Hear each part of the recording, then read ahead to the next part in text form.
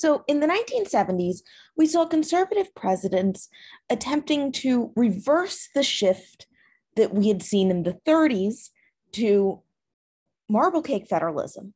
So in other words, they were trying to unswirl that cake. Obviously not possible. Just like it's not possible to unswirl a cake, it's not possible to completely reverse the shift towards nationalization. However, they attempted to do this and attempted to give more power back to the states. This is because nationalization was associated with a more liberal or progressive agenda.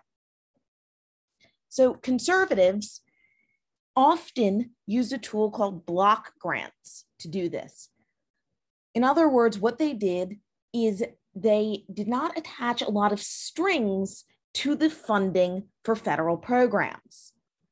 This allowed states to administer the programs very conservatively if they wanted. It also reduced the size and scope of federal oversight over these programs, right? Because each state got to do their own thing. So we can see then that the use of block grants was typically considered a conservative tool.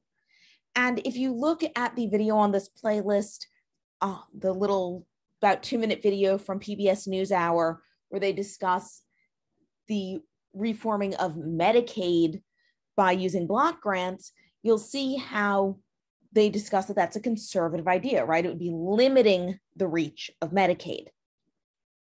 However, you'll also see I posted a sort of political ad from Elizabeth Warren, who, if you are not aware, Senator Warren is quite liberal.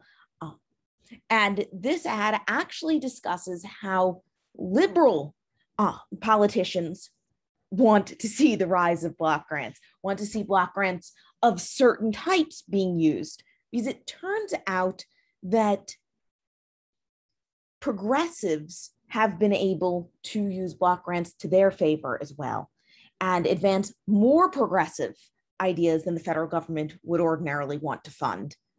Because if there are no restrictions, the funds can be used very conservatively, or they can be used for a more progressive agenda. So we're seeing that with this shift to new federalism, we've started to see a pushback and maybe a shift towards progressive federalism.